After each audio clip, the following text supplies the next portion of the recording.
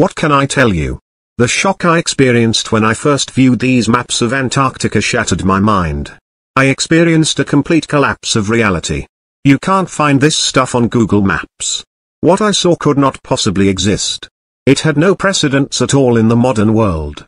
Whole mountains merely carved statues? Spaceport megacities? Brilliantly illumined? Buzzing with activity?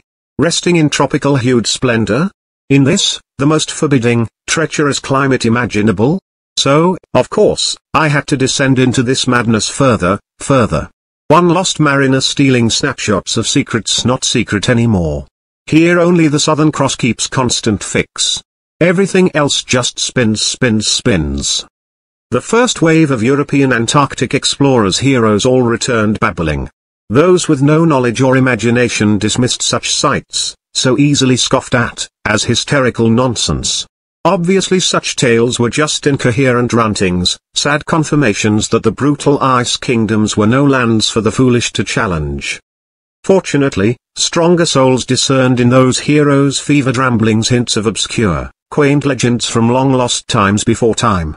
But those stories were kept by simple polar dwellers a whole planet away, aboriginals of the high Canadian Arctic.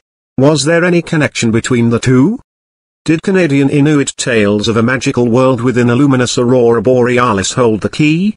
We haven't dug far enough to know what's really down there, have we? Our deepest dig, a 12-mile deep hole, isn't quite the center of the Earth, is it? These were just the first waves of uninvited, colonial wanderers who fell off the edge of the world.